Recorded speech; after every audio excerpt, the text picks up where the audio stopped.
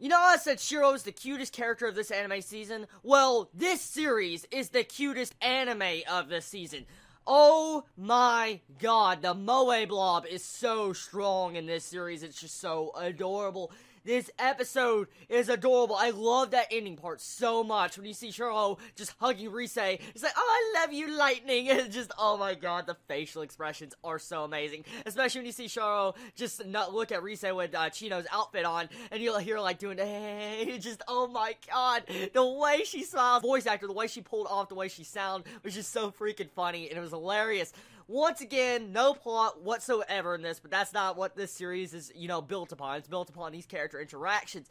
I feel like it did a good job. I was just doing kawaii this entire episode because it was just so cute. These characters, I cannot get enough of them each passing week. They're just getting cuter and cuter on the screen. I mean, this time they go to a herbal tea shop to be able to drink tea. And we get to see our famous Cocoa not even know what each different set of tea is. She's like, oh, I'll take the dandelion because I want to be a lion. I'm thinking like, really? It just is so funny getting to see the way everything happened. We find out about this new character introduced called Sharo, and that she's, like, I guess gets addicted to coffee really easy. Like, she gets a sugar high. She's like, yeah, you're just going all over the place. I wish coffee could do that to me still, because I love my fucking coffee, but it cannot do that to me. But that was funny. I love the way Sharo was introduced this episode. It was just so cute. The way they're making her out to be like a Ojo-sama, like a freaking princess or something, was so funny because she lives in this little house by herself, it seems, where this house has like some form of vinery growing on it next to the other cafe,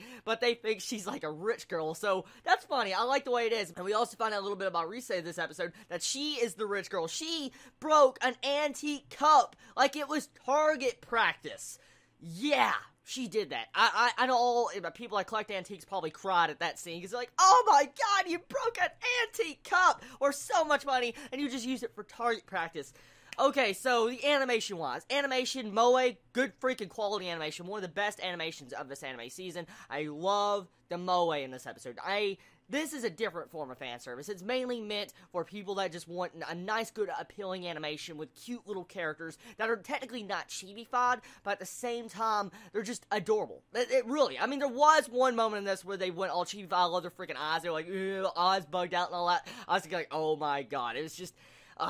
there's not much more words I could say about this series. This was a good episode. It had some funny moments that is standard in this anime series. It has the cute characters, introductions, all sorts of stuff going on that managed to make this episode entertaining through the entire episode. Honestly though, my favorite moment was the ghost story part. That was pretty freaking funny. I liked it, the way the entire atmosphere changed and Chia was trying to scare everybody. And then you see Coco, it's like, we're gonna be haunted. And she started there shaking.